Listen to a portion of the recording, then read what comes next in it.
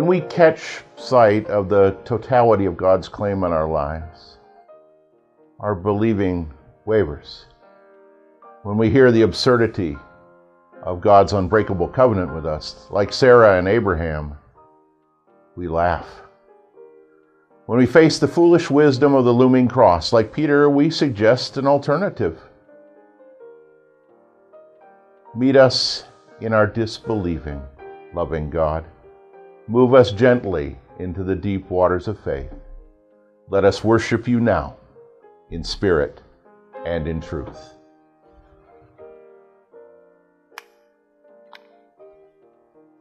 Join us in worship at DisciplesNet.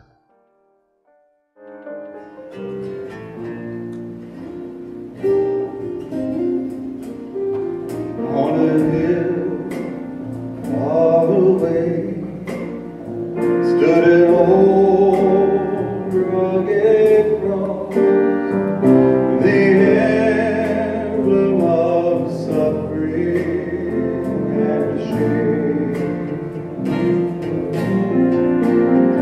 And I love that old cross where the dearest and best for a world of lost sinners was slain.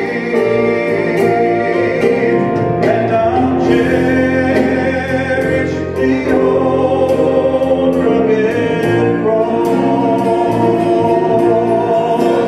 till my trophies at last I lay down. I will cling to the old rugged cross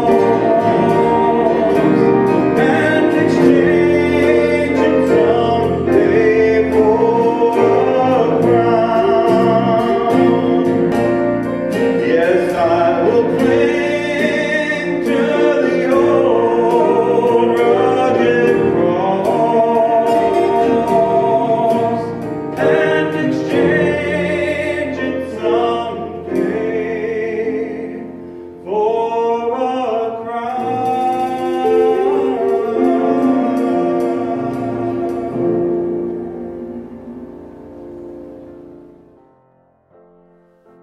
Our scripture today comes from the Gospel of Mark, and it's important to know what's gone on just before we start reading.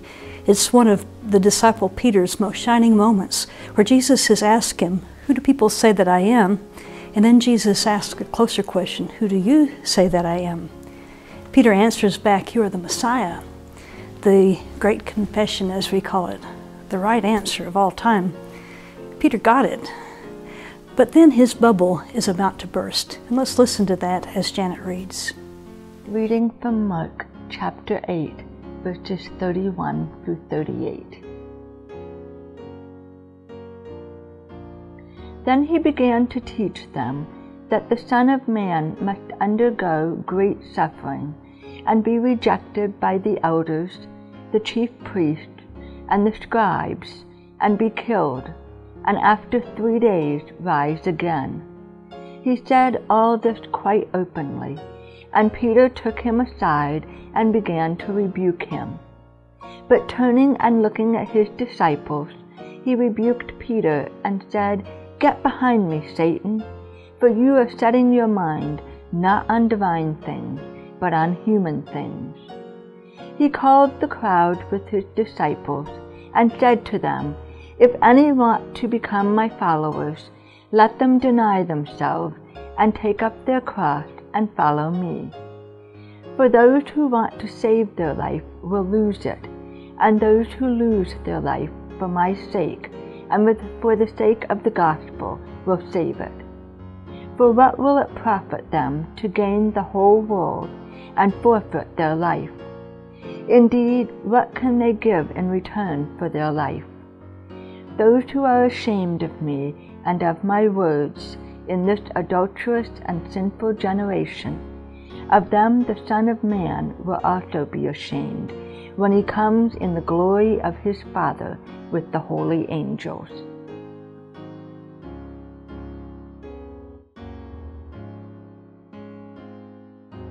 going to build our prayer around a spiritual that is sung often at church camps here in the United States. And the spiritual is kumbaya, come by here. The word kumbaya comes from the Gula people, who are a people who live along the coast in southeastern United States. And they've lived in a somewhat isolated condition for a long time and developed their own language. Join me now as we pray in the spirit of this lovely, lovely song. Holy God, kumbaya, my Lord, kumbaya, come by here. We are lost and wandering people, Lord. We need you to sit with us for a while so we can share our sorrows and our joys with you. Be present with us now as we offer our stories to you. Someone's crying, Lord. Kumbaya.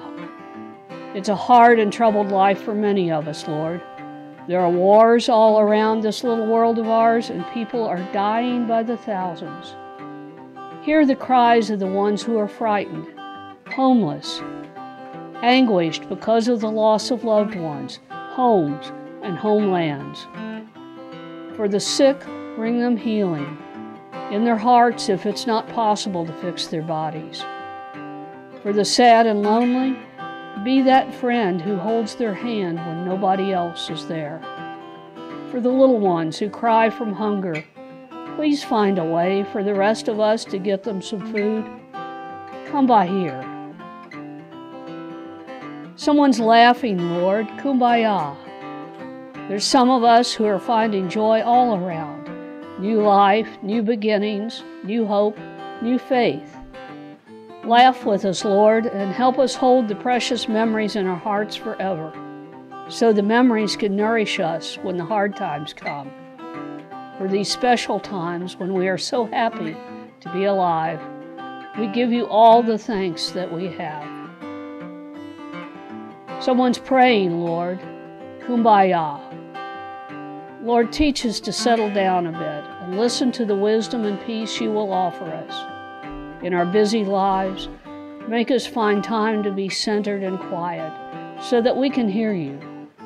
And please remind us to be especially grateful for the beautiful images, sounds, and thoughts you send us in those moments when we pause to seek you. We need you, Lord, kumbaya. In our darkest hours, in our finest hours, in peace and war, in love, in fear, in waking, in sleeping, in all that we do, Lord, walk with us. Watch over us. Stay behind us to protect us. Stay before us to lead us. Hold us up lest we fall. Shine above us to raise our spirits. And always, always take the hand that we stretch out to you for strength. We ask these things in the name of the one who taught us how to say, kumbaya, come by here. Our Father, who art in heaven. Hallowed be thy name. Thy kingdom come. Thy will be done, on earth as it is in heaven. Give us this day our daily bread, and forgive us our debts, as we forgive our debtors. And lead us not into temptation, but deliver us from evil. For thine is the kingdom, and the power, and the glory forever. Amen.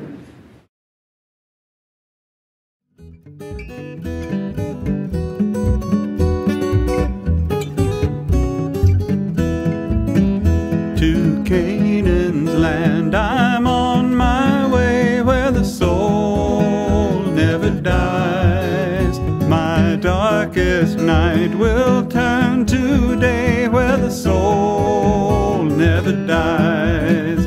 No sad farewells, no tear-dimmed eyes, where all is love and the soul never dies. A love light beams across the foam, where the soul never dies. It shines to light the shores of home where the soul never dies. No sad farewells, no tear-dimmed eyes, where all is love and the soul never dies.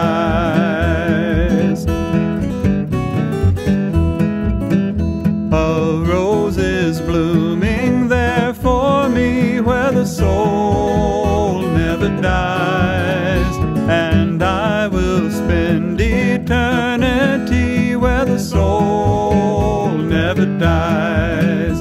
No sad farewells, no tear-dimmed eyes, where all is love and the soul never dies, and the soul never dies.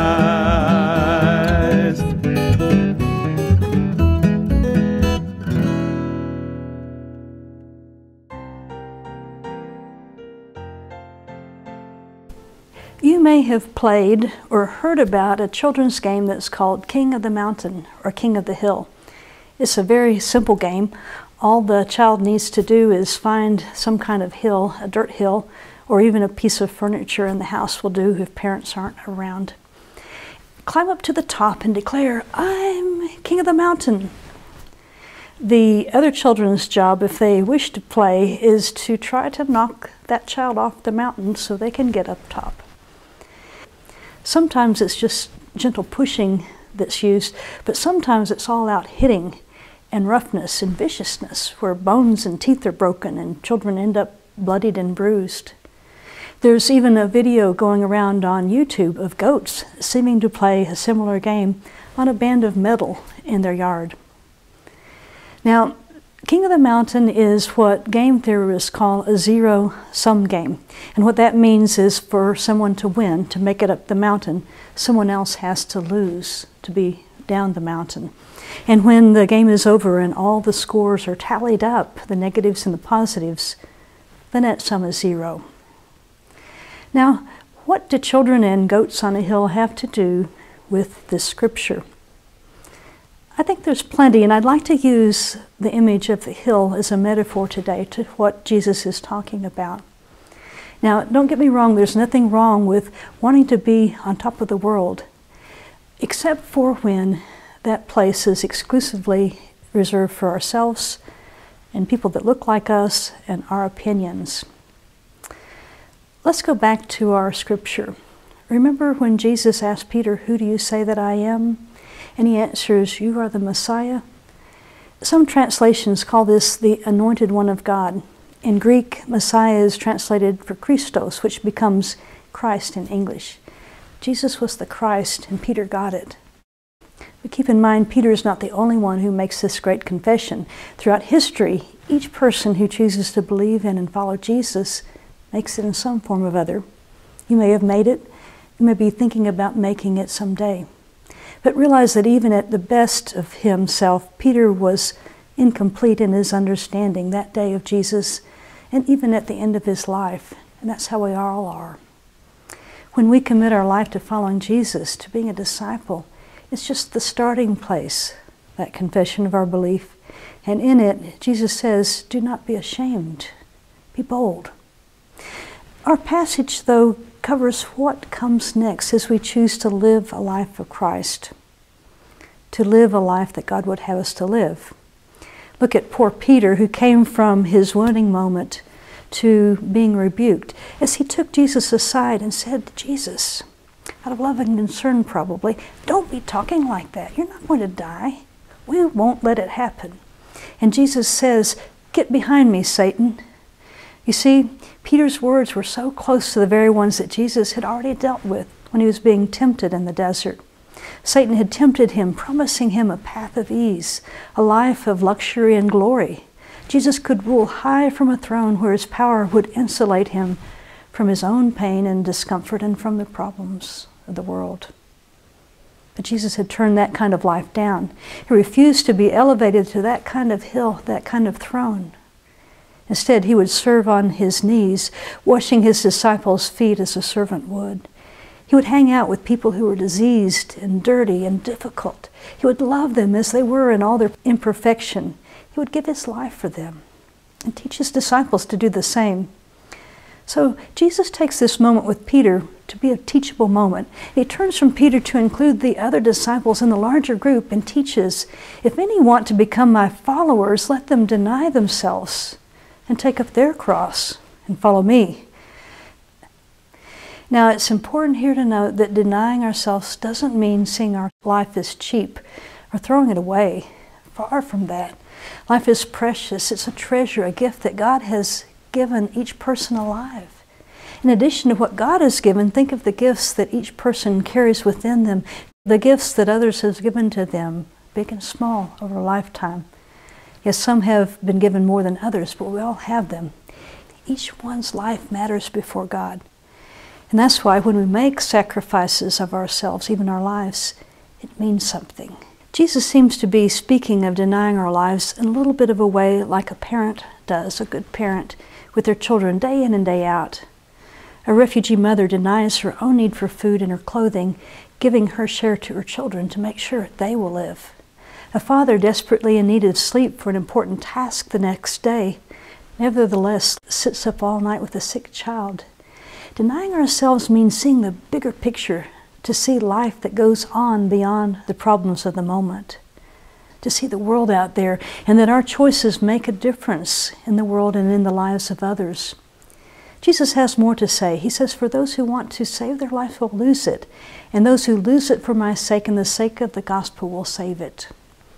If we use the metaphor of two hills here, perhaps the message is that if you die on your own hill, you're going to die alone. Turned inward, you lose the chance to participate in this world and the kingdom of heaven, which includes the others around you. You forfeit the greatest of all gifts, the gifts of knowing what it's like to share God's love with the world, of knowing grace, forgiveness, and harmony of the souls firsthand. We're being asked to climb down from that personal position of power, ease, and comfort. We're being asked to climb down from any hills from where only ourselves, only our kind, are at the top. And we can't see, can't be bothered by, can't be touched by others.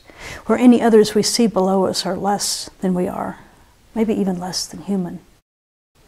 We're being asked to climb another hill, this one in humility, taking up our cross, willing to bear some of the weight of the world as Jesus did. We can't do it alone, but together the body of Christ can. If you die at Christ's side, you can be sure you do not die alone. And face it, no matter who we are, how much power or wealth or health or wisdom we have, we'll all die someday from our earthly selves. Sometimes new Christians want to know, does this mean I need to start packing for some distant land and put myself in harm's way where I'm sure to be killed as a martyr? I don't have any answers for anyone but myself. But I do know that this is a little bit of a different culture than the disciples that Jesus was speaking to then. But if you feel God calling you to a distant land, you should look at this call prayerfully. What we need to realize is that God's work is going on around each of us where we are right now. And there's great need there too. And we make up the body of Christ, each of us, and the stronger the parts are, the stronger the whole will be to handle the problems of the world. It starts where you are right now. We're prone to notice when people die giving the ultimate sacrifice. Jesus is known for dying on the cross, speaking those words of forgiveness and love. Yet few consider that Jesus' death on the cross was merely a punctuation of the way he gave of himself throughout his life. Living in God's love must be a daily work. One of the many families who seemed to get the big picture of what Jesus was talking about here lived in Holland, the Netherlands, in the early 20s. This was the Casper ten Boom family of Haarlem and Amsterdam. They worked each day to help the world beyond themselves. They were faithful in their church. Casper led in setting up organizations to help the poor of town. And they took in countless foster children into their home. Corey, Casper's daughter, led a special church service for children and adults with disabilities for 20 years. Yes, the Ten Boom's everyday faithfulness would have been remarkable enough alone. But have you noticed those who have been steadfastly faithful in serving God in small things stand ready to serve when crisis comes? And it did come for the 10 Booms with World War II and the Nazi occupation of Holland. As the Jews were being rounded up and sent to concentration camps, the 10 Booms began secretly hiding in their home, the Jews, and others whose lives were in danger. When asked if he knew that he could die for helping the Jews, Casper replied, "It would be an honor to give my life for God's chosen people." Their hiding place worked for almost 2 years until February the 28th, 1944, 71 years ago, when the Gestapo raided the home. They arrested Casper, his 3 daughters, son, nephew, and others around the house. Overall, about 30 were taken to prison. Now, Casper was 84 years old and in very poor health. And when the Gestapo offered to let him go home and die in his own bed, he replied, "If I go home today, tomorrow I'll open my door to anyone who knocks for help." He lived 10 days in prison and died on March the 10th. His daughter Betsy and other family members died in prison or of their stay there. Yet daughter Corrie ten Boom miraculously lived and traveled the world for decades telling their story afterwards. Her books, such as The Hiding Place and Tramp for the Lord, are translated into many languages. Some of us are called to make that ultimate sacrifice. For others, it's a life of little sacrifices, and for some, it's both. But living as God's people means a lifetime of seeing the big picture of God and all of God's people, however long that may be. My prayer for you today is that when that time comes, you may look around and see yourself on a great mountain, not of your own making or taking, but in company with the other saints of God.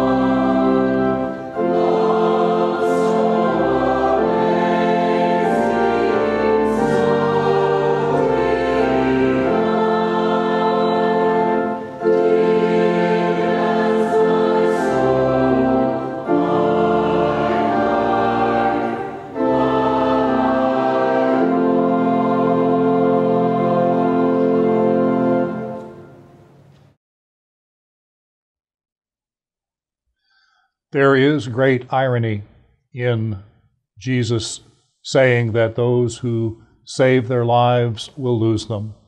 Those who give up their lives will save them. The ultimate irony, perhaps, of the Christian faith is what it means to come to this table. The sacrifice of Jesus, giving up his life for us. And it is precisely in that that the promises of eternal life are fulfilled and made real for us. Thanks be to God. Let us pray. Gracious, loving Lord, we come here to you. We ask that you come here to us. Come by here to us, O God.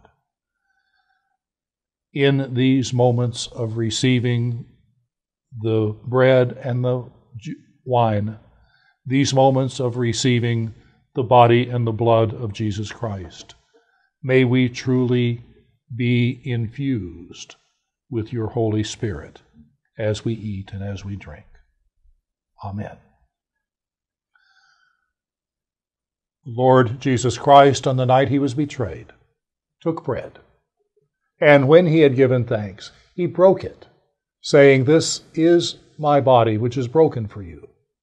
Take and eat." And in the same manner, after supper, he took the cup, saying, "This cup is the new covenant in my blood. Do this as often as you drink it, in remembrance of me. For as often as you eat this bread and drink this cup, you proclaim the Lord's death until he comes again." Let us come to Christ's table. The body and the blood of the risen Christ.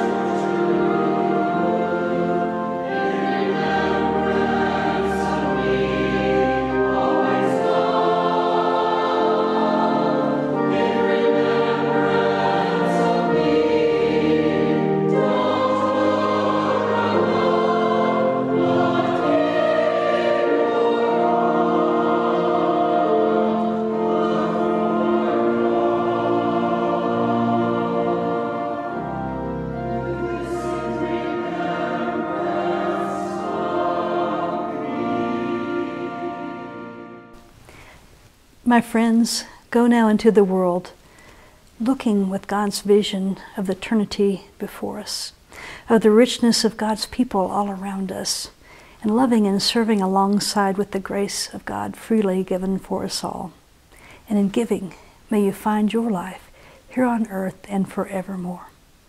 Amen.